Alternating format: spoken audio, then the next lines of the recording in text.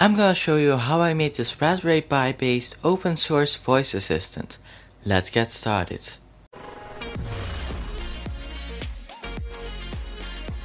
As always, there will be a detailed parts list in the description, but for now, start by taking a Raspberry Pi and an 8GB or more microSD card. Plug it into your PC and we can start uploading an operating system. Go to mycroft.ai and click on Get mycroft. Now scroll down and click on Get mycroft. Here on the GitHub page, just click on Code and download the zip file.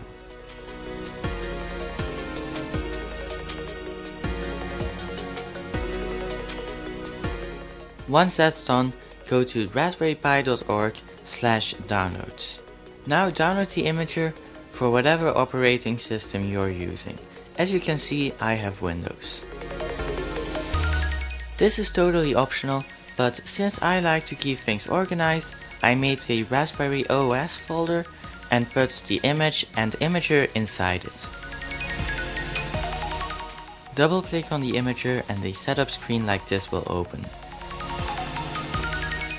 Just click install and let it install the software. It shouldn't take very long. When it's done, just click finish and the imager will open automatically. Click on choose OS and scroll down. Click on custom and locate the mycroft zip file.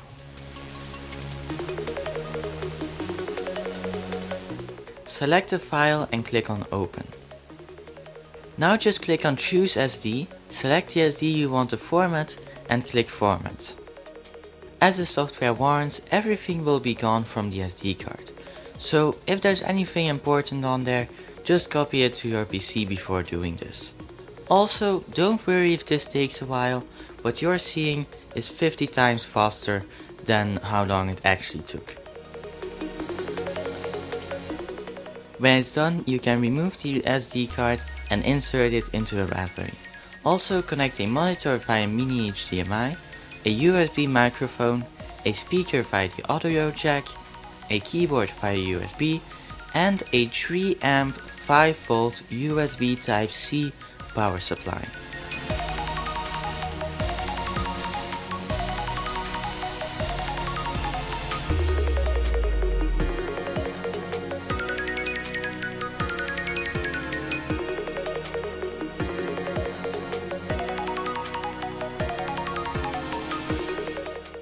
First you'll see a bunch of text scrolling across the screen, but eventually it should stop on this screen. Press Y to continue, then press 1 or 2 depending on your Wi-Fi connection and enter your Wi-Fi SSID or name. Now depending on what you selected, this might not come up at all, but if you do have a password, enter it and don't worry if you don't see what you're typing. When you're connected to the internet, press 1 for analog audio. You can now adjust the volume. 7 is fine for me, so I just pressed D. Now select your type of USB microphone and press enter. This might take a while, but just let it load.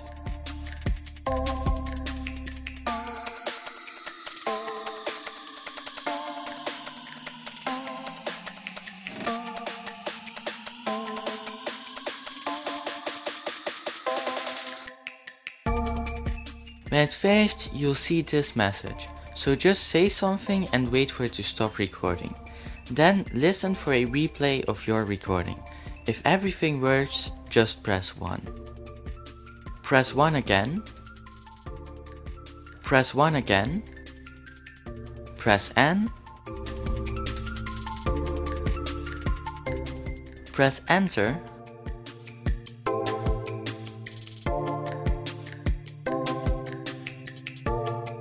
And finally, press enter again. You'll have to give it a moment, but when it's done, you should hear and see a code. Remember this code and go to mycroft.ai again. Click on pair device and log in, or if you don't have an account, you can create one.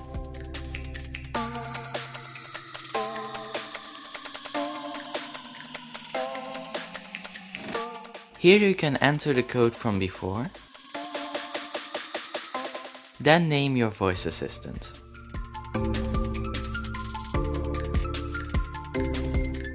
choose its placement and choose its location. Lastly, choose a voice and a wake word. Now you can just scroll down and press next. If you enter the code correctly, Mycroft should say it's ready for use. You can now unplug the screen and keyboard and use it as a normal voice assistant. Hey Mycroft, what is a butterfly?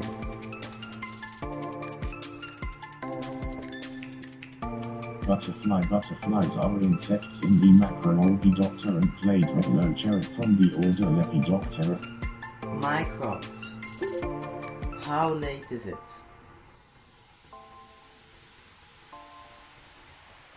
The current time is 20 to 17:28 Central European Summer Time, Wednesday, 22nd July 2020. Tell me a joke.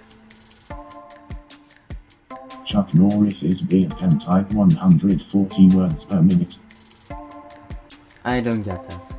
I really hope you liked the video. If you did, like and consider subscribing, I'd really appreciate it.